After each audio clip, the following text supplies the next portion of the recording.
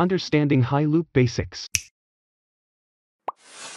The term high loop might appear technical and complex, but once understood, it shines a new light on the efficiency of your dishwasher. The high loop is the upward bend of your dishwasher's drain hose. It's installed beneath the kitchen sink and has one prime function: to prevent drain water from re-entering the dishwasher post-cycle. Picture it as a roller coaster ride for the drain water. It climbs a steep hill, the high loop, before rushing back downhill towards the drain or garbage disposal.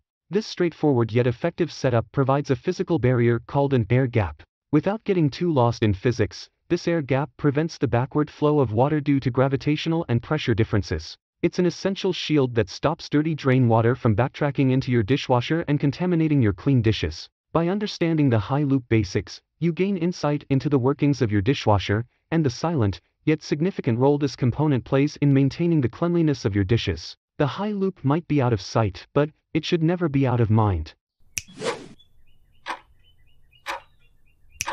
What is the primary function of the high loop in a dishwasher setup? A. To increase the pressure of the water entering the dishwasher. B. To prevent drain water from re-entering the dishwasher after the cycle.